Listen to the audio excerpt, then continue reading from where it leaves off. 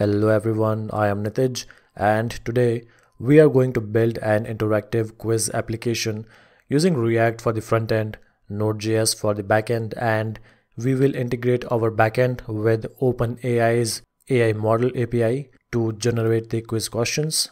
So first let me show you what the final project is going to look like. So there will be a button with the text start quiz. When we will click on it, then the quiz will start based on the questions which have already been fetched when the component is going to be loaded. Now there will be 5 questions that we will be having, and each question is going to have 4 options. There will be a button for each option, and a user can then click on the option that they may think is the correct answer. So for example, if I will select all the answers for the 5 questions, then in the end there will be messages which will imply that the quiz has been finished and the current score will be displayed, and then the user will have the option to restart the quiz with the same set of questions. Now if you want to reload this quiz with a different set of questions, then the page will need to be reloaded and a message will print which will say loading questions. So this is what we will be building with React frontend, Node.js backend, and OpenAI's. So without wasting any more time, let's get started. So this is Visual Studio Code, and we will have to build both the backend and the front end, and for that I will create 2 folders. The first one is going to be for our server, the second one is going to be for our client. Now in the client folder we will initialize a new React app. So for that I will simply first cd into the client folder, and then I will execute npx create React app, and then the name of the app, which is going to be React Node Quiz. Press enter. Now while the React app is getting set up in a separate terminal window, we can start to build our server. So for that I will first simply cd into this server folder and use npm init to initialize a new node application. Use all the default values. When that is done, then I will create a new file in the server folder with the name server.js. Now for our server we are going to need a bunch of dependencies. So first let's install those packages. So npm and then install express and then cors and then OpenAI. So express is for our backend application, cors is for cross origin resource sharing whitelisting of the localhost port on which the React app will be running, and OpenAI is to use the OpenAI's package to communicate with the AI models. Now in our server.js we will start by first importing the packages. Let's first import express, then let's import cors, and then let's also import the OpenAI package. Now start with initializing our express app. So const app equals to express, and let's also define the port number on which our server is going to be running, which is going to be 5000. Let me just close this terminal. Now we are going to use the cors package to add a middleware implementation to whitelist an origin for localhost 3000, and as I said earlier, this is going to be the one where our React app will be running. So we will be creating an endpoint in our Node backend, which is going to be called by the React frontend to fetch the list of 5 random quiz questions. Now to build the endpoint, we need to write app.get and then the URL of the endpoint, which is going to be API and then questions. So the name of the endpoint is this one, and then we have to provide the callback function, which is going to be this async function with request and response arguments. Now let's outline the stuff that we will be doing over here. We will be calling the OpenAI API to fetch the questions and then return the questions JSON. Now let's elaborate on each of these steps. To call the OpenAI's API, first we will need an API key, then we will need to know which AI model we will be using, and then For further low level details, we will need the messages array for our payload. Now OpenAI is going to return its output in string, so we will have to parse the string into valid JSON, and then we will have to return the JSON. Now before we start to implement our endpoints code, let's first take a look at the OpenAI's website. So if you don't have an account on OpenAI's API dashboard, then you will have to create one. So to do that, you will simply have to open openai.com and then click on this login link. So there will be two options. You will have to click on API and then create an account if you don't already have one. Now I have already described this process in a separate video, and I will share the link of that video in the description. But in short, when you will log in into the dashboard, then first you will have to create an API key to be able to call the OpenAI APIs. And then in the playground, you will have to check which model you want to use. Now I will be using the GPT-4 Turbo because it gives us option to force the AI model to output its response in JSON format. And while we are in the playground, let's also test the prompt that we will be using. So the prompt for the system is going to be, you are a quiz master and generate 5 random questions with 4 multiple choice answers. Also provide the answer separately. The response should be in the following JSON format. Now over here, I don't see any option to set the argument for the JSON format, but I think when I will press the submit button, then it will honor this format that we have provided. And see, this is how it is outputting all the questions. So it has stopped generating because the maximum length of tokens that it can generate is 256. But I think because it has came up to this point, I think our prompt is going to work, and this is what we will be using in our Node.js backend code while calling the OpenAI's API. Now let's get back to our Node backend. So first we need to get the API key. For that I will create a const OpenAI API key. Now the API key I'm just going to copy from the dashboard and paste it over here. The next thing that we need to do is we need to initialize the OpenAI's instance, which we are going to use to call the API. So new OpenAI, and then we need to provide an options object with the property API key with the value of this constant. Next we need the AI model that we'll be using. So const AI model is going to be the GPT-4 Turbo model. So let's do that. And then the messages array. So const messages equals to role is going to be system, which I just showed you because we will be using the system role, and this needs to be enclosed into another object, not inside the array. And then for the content, we need to provide our system prompt. So I'm just going to use the same prompt which I just showed you, but for it to work, I'm just going to convert the double quotes into a single quote and then paste it.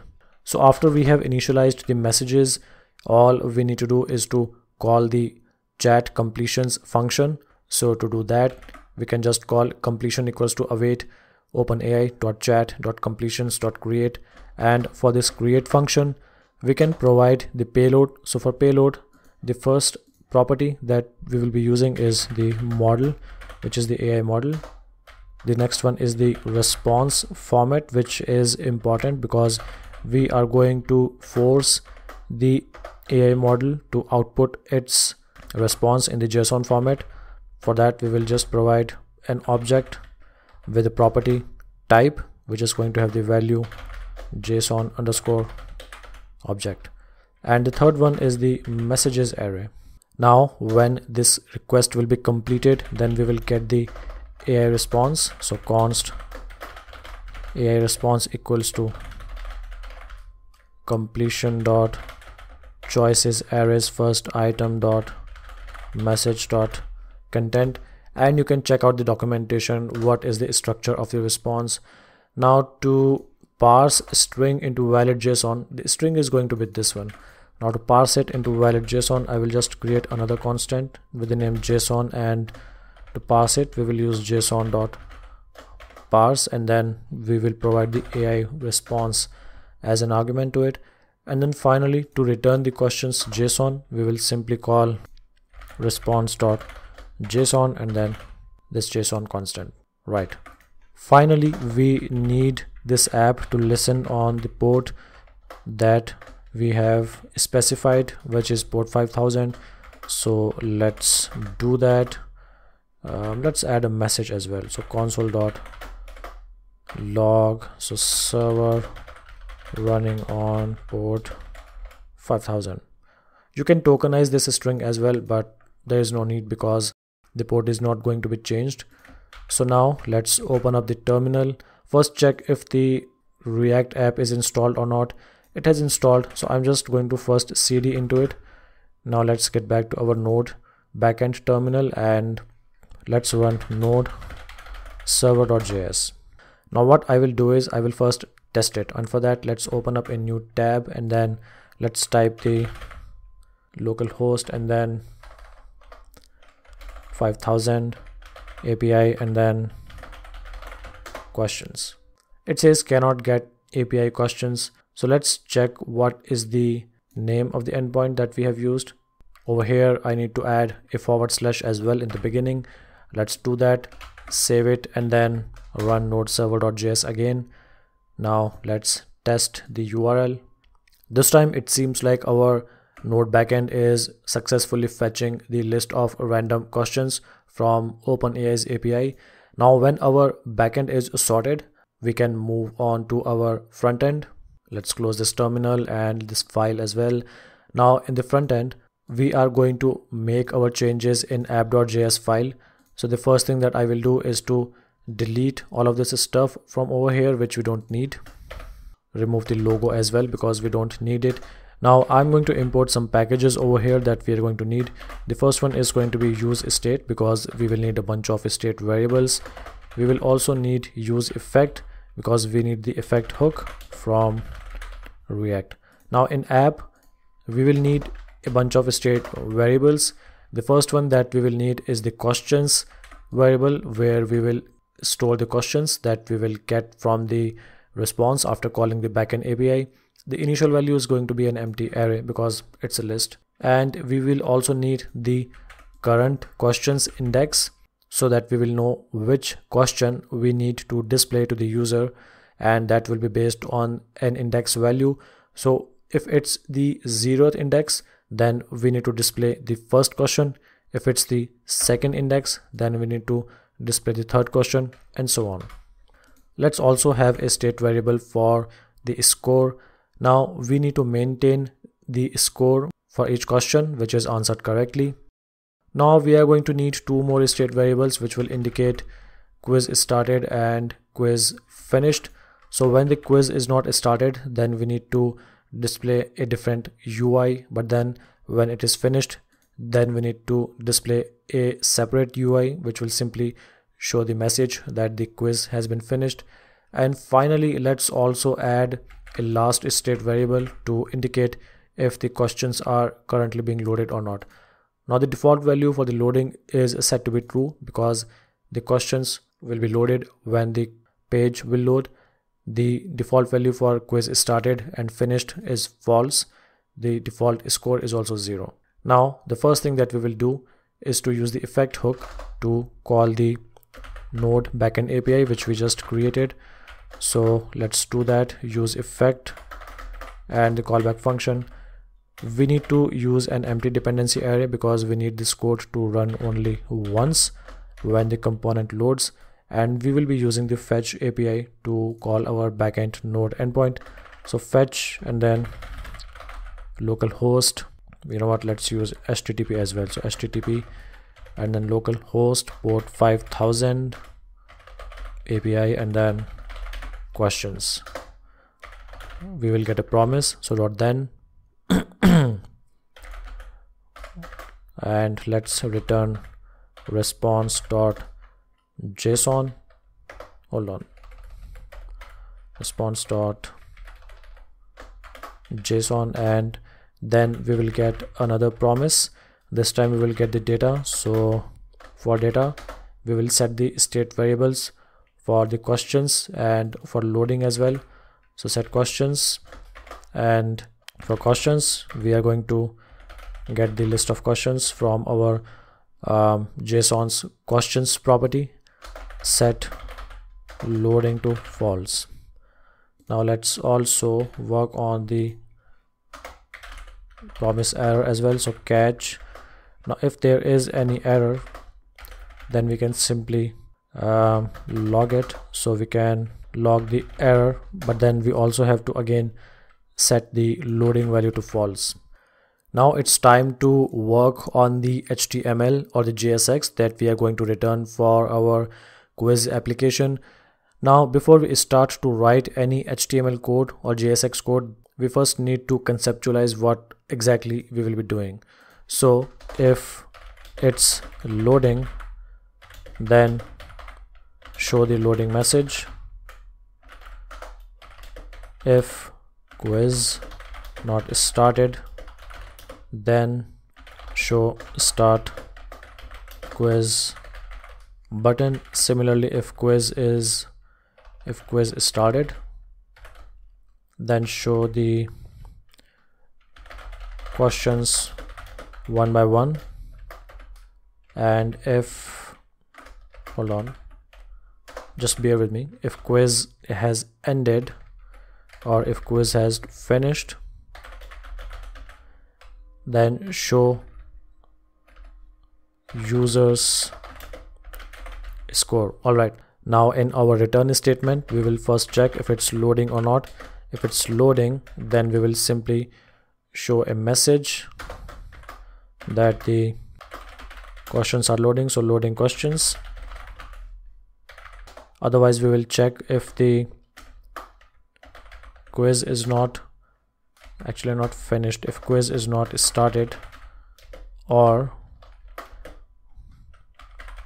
quiz is finished, then we have to show a common button, but the button's label is going to vary based upon the value of if the quiz has finished or not. So for that, let's add the button. So button, its value is going to be if quiz, if quiz is finished, then we will show the text restart quiz. Otherwise, we will show the text start quiz.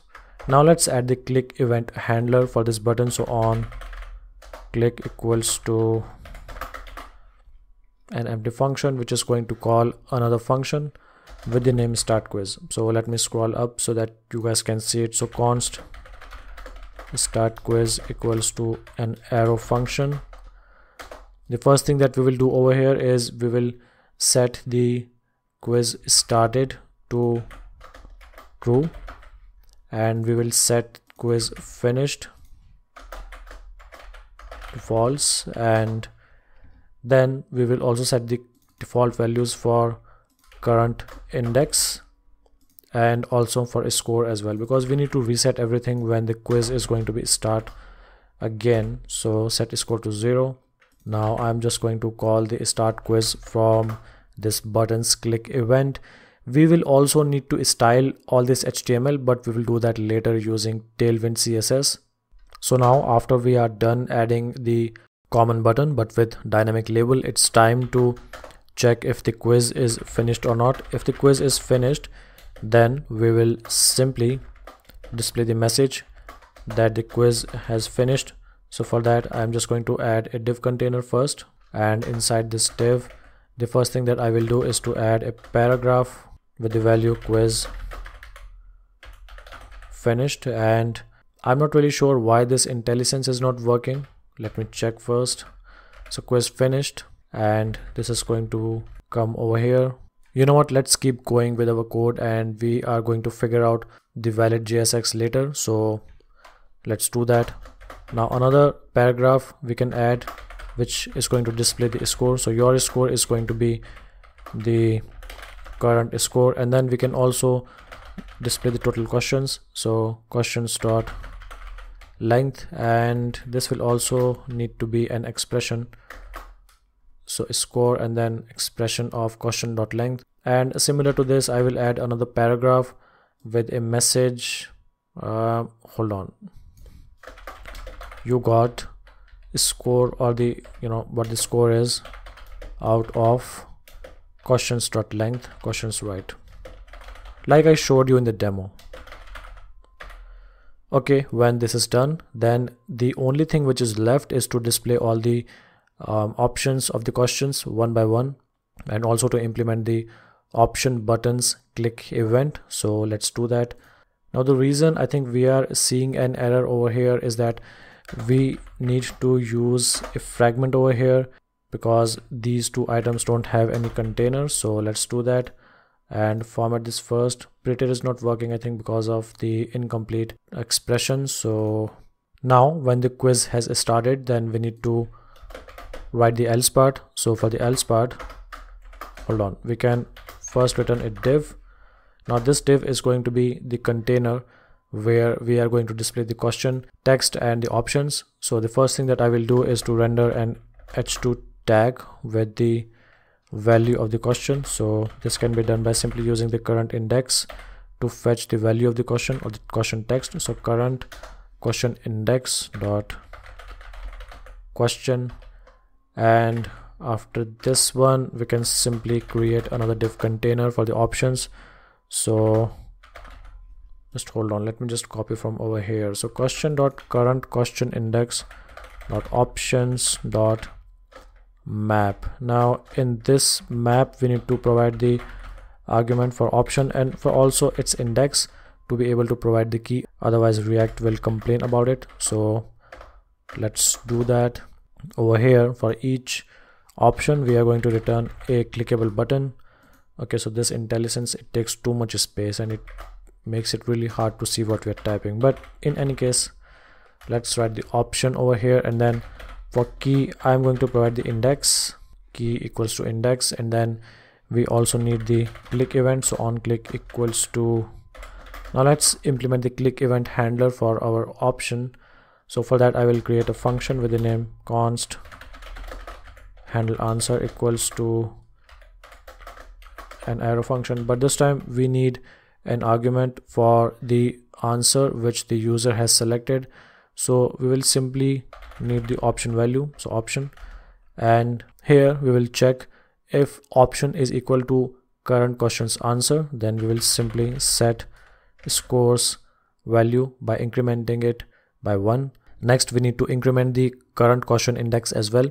So if it has not reached the last question, then we can simply increment the current question index, otherwise we can set the quiz finished to true. So let's do that.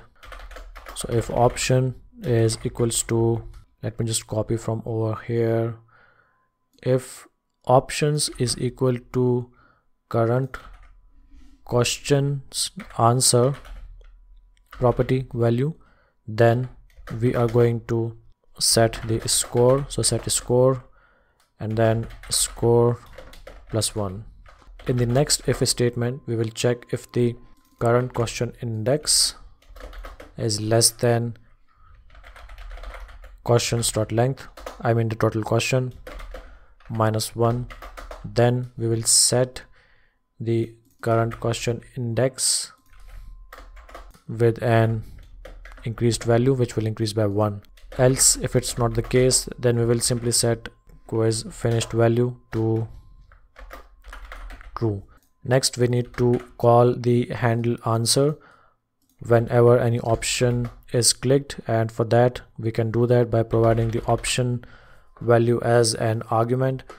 Now the one last thing which is remaining over here is to style all of this HTML that we are returning, and to do that I am going to use Tailwind, but I'm going to skip that part because that is just normal boilerplate setup and applying all the classes.